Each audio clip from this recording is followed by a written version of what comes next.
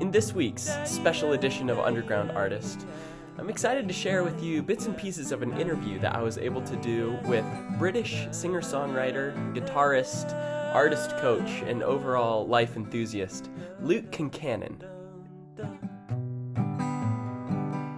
I'm not doing nothing at all with my life. I'm now cage fighting. It's so funny to me to just realise how English my accent sounds to you. Yeah. Life. Thank you so much for being on this Underground Artist episode with me here today. Thanks for asking. It's really fun. It's really fun to talk with you, and then we're talking with other people too. So hello, everybody. Yeah. Hi.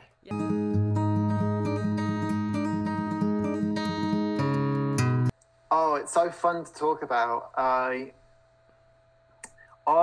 remember my dad picking me up from school when I would have been sort of 6, and he had a little penny whistle, an Irish tin whistle. He just whipped it out, and in the playground as we were leaving school, he played this Irish melody, The Lonesome Boatman, really kind of magical melody. And he did this with this little piece of metal, and I was 6, and I was just like, this is the best magic trick ever. Like, how he just took this piece of metal out and there's suddenly like magic happening. Growing up with a musical dad, he practiced a lot of Irish bagpipes when I was growing up as well, so I'd be constantly hearing these very old tunes. And the cool thing about folk music, the tradition we come from, is everyone just has a go. Yeah. And if someone, starts a song and they're like, someone will go, lovely, Michael. I know that, yeah. People are encouraging and they really listen. Interesting. And actually that's what we need, right? Real respect and listening and real encouragement. And I think that's why I'm a musician, because I grew up in that culture.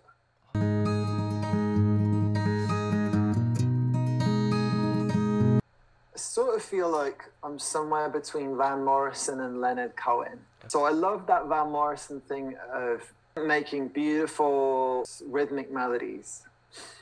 And I grew up with that. And from the heart, I also love the Leonard Cohen thing of going really deep with poetry.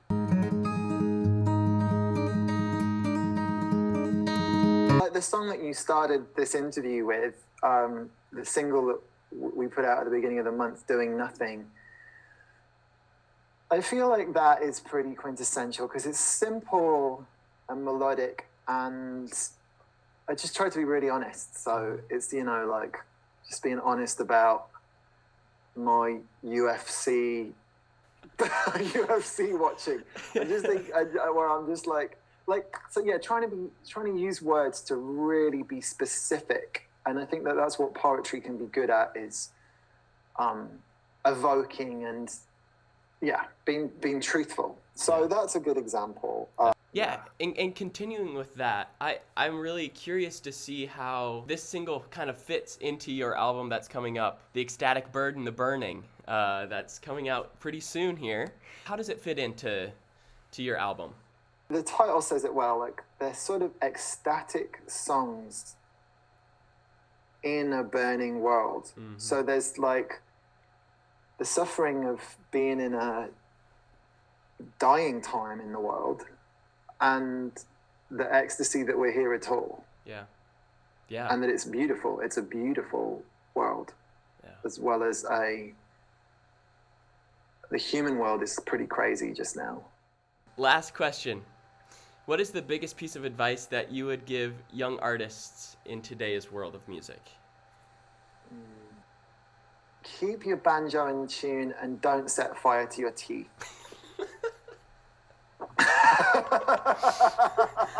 I should have known. I expected nothing less. Always keep your banjo in tune and don't set fire to your teeth. Advice, what's it like to really tune into your own inner quiet little voice, and what is it saying, and then being bold and following it and being generous. Yeah. Thank you so much, Luke. It's been a pleasure. I know you're a very busy man, so thank you for cutting some time out for me. It's been an honor chatting with you. Yeah, it's great to see you. And yeah, I don't want to be so busy that I can't hang out with you. So yeah.